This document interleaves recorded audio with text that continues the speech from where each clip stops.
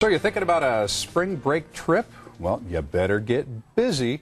We've got some tips for you here this morning from Regina Novickis from promotionalcodes.com to kind of get you started here. But you say one of your first tips is you probably should have started already. Good morning. Well, that's true. We are in the midst of spring at this point, but one of the best things you can do is book as early as possible, because when you're looking for specific dates and specific times, you really want to make sure that you're getting that best airfare. And actually, some airlines will now refund the cost difference. If you book your ticket and you find out later on that the price went up, you may be able to ask them for a refund minus a minor change fee. Yeah, I struggle with this every year. I was telling you during the break that we're getting ready to take our annual spring break trip down to Cabo San Lucas. Got the timeshares down there. So airfare is really our biggest concern. Right. And I play chicken with this every year. I think, boy, that's awfully high. Maybe it'll go down a little bit.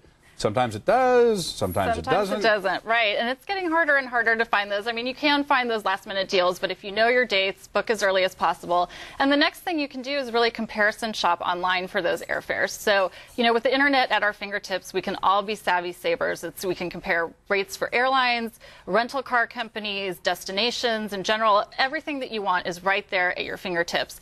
And we have sites like Travelocity and Expedia.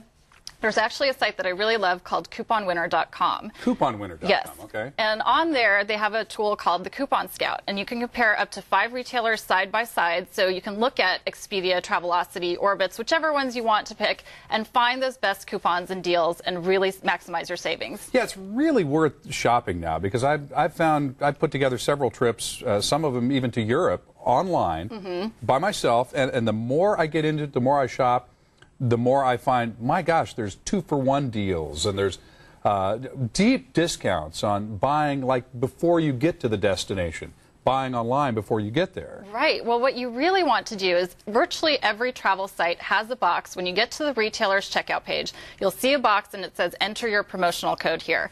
And before I knew what that was, I was missing out on huge savings. So what you can do is go to sites like promotionalcodes.com or couponwinner.com or promocodes.com, find tens of thousands of offers from tens of thousands of different retailers. Everything, again, from luggage to rental cars to whatever you need for your trip, you'll be able to find, and it's organized by retailer, or you can search by category. You can click on the travel button. You'll find everything you need there. Now, you also said something that's really important here. You said to be flexible.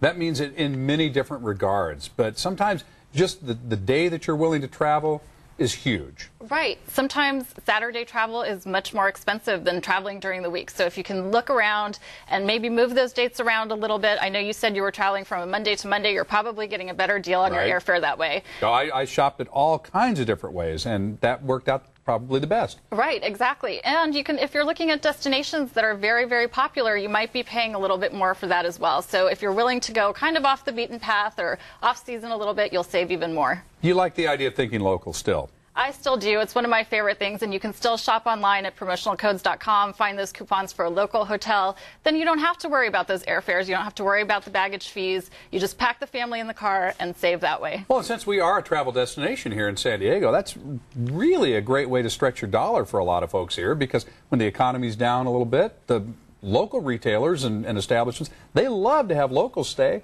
Right, and you are here. A lot of people are traveling from far, far away to get to San Diego, so you might as well take advantage of what you have right in your own backyard. Yeah, we really forget that sometimes. Right. All right, so hottest spots to start first? Well, hottest spots you actually want to avoid right now in terms of if you're looking for savings, you'll be going a little bit away. But Colorado is actually a good place to go. If you like the outdoors, you want to go hiking, it's supposed to be a great time of year to go right now. Colorado, very early spring. Yes. early spring.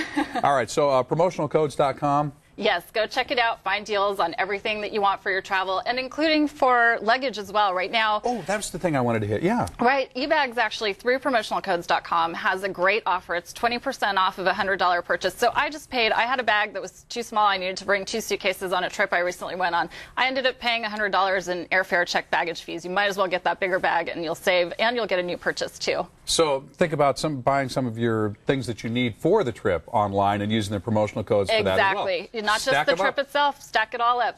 Oh, very good. Regina Novickis, promotionalcodes.com. Thanks for coming in. Thank you so much for having me. Happy travels. Thank you. Same to you. We'll see you again. Okay.